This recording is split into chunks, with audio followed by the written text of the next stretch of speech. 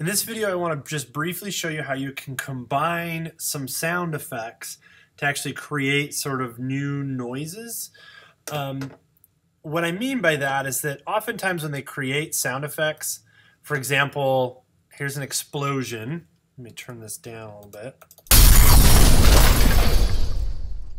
So we've got different explosions.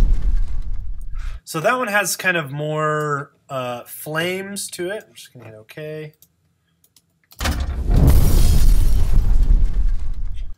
And this one has more of a crashing noise, and so I might actually use that one as well. Here's some impacts and crashes. Okay, so there's like some metal-like noises.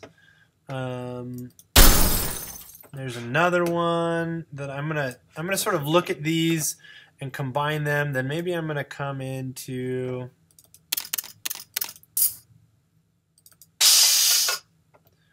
I'm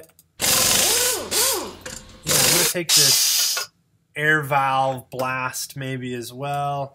I'm just sort of playing with this a little bit. I'm gonna zoom in. So I'm going to sort of layer these sounds on top of each other to get some different sort of sounds out of it.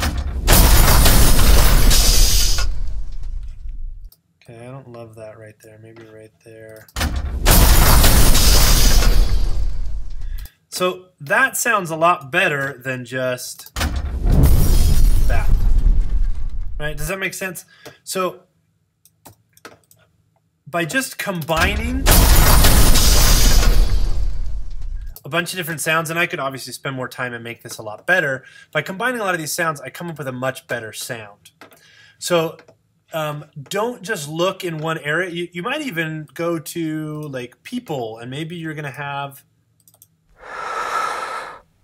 like maybe you can find a way to fit breath in there.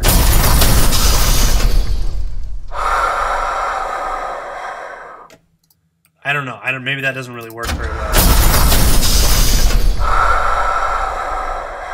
I don't love it. But the idea is that you might go through a bunch of these and try and combine a lot of the sound effects together. And again, you've got Final Cut Pro sound effects and you've got the iLife sound effects. So combining all of these together might help you create a better overall sound. So that's sort of dealing and adding sound effects into your project.